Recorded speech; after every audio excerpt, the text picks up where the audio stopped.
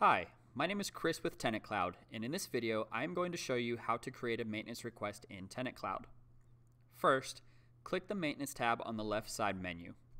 This screen is where you can find all your maintenance requests. There are three different statuses: New, In Progress, and Resolved. To create a new maintenance request, click the Add Maintenance Request button in the top right corner.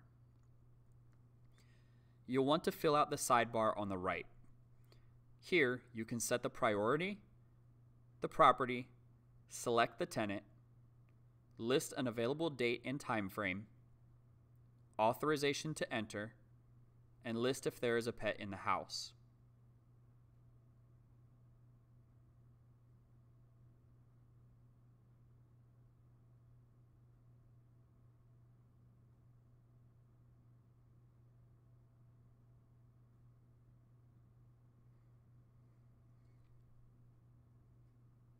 Now, select the main category. Choose the subcategory, and then narrow down the issue to what is wrong in this maintenance ticket. You are then taken to the main maintenance request page. Enter in any details that you have on the issue. You have the option to upload any pictures or videos of the issue that needs to be fixed.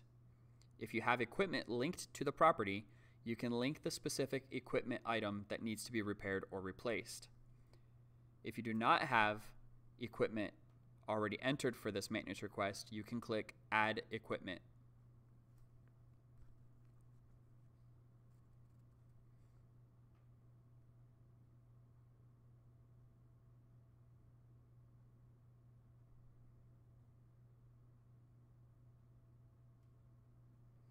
The next step is to assign the maintenance request.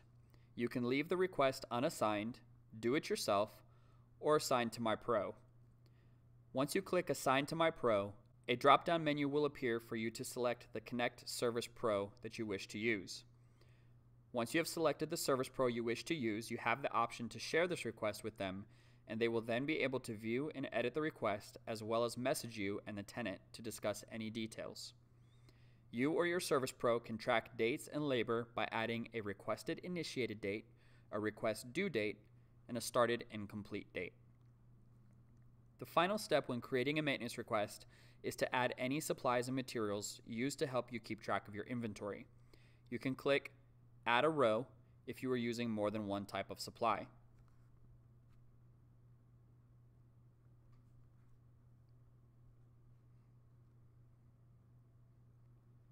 Once you are finished, click Create, and you will be taken back to the page with all of your maintenance requests, and the new request will show up under the New column.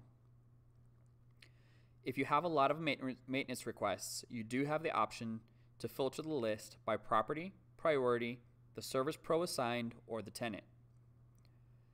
After your request has been resolved, you can click the View button on the request and add any invoices for expenses paid to the Pro or for supplies, as well as to bill the tenant for any damages.